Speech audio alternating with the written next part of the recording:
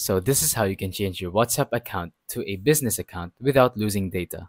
So just simply open up WhatsApp and make sure that you're in the settings tab at the bottom right corner of the screen. Now you're going to want to tap on chats and then go to chat backup. So as you can see, there is a green button that says backup now. You're going to want to tap on that and then wait for it to back up. Once it finishes, you're going to want to download an app called WhatsApp Business or WA Business. So once you download this, you're going to want to open it and then just wait for it to load. Once it does, tap on agree and continue, and then use the number here to make a account.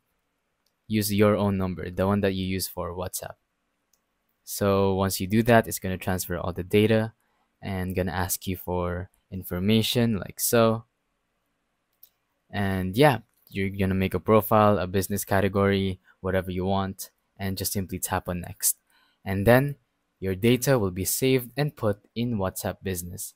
So yeah, that's pretty much it. Thank you for watching. Don't forget to leave a like, subscribe, and let us know in the comments if the tutorial worked or if you have any questions. Thank you and goodbye.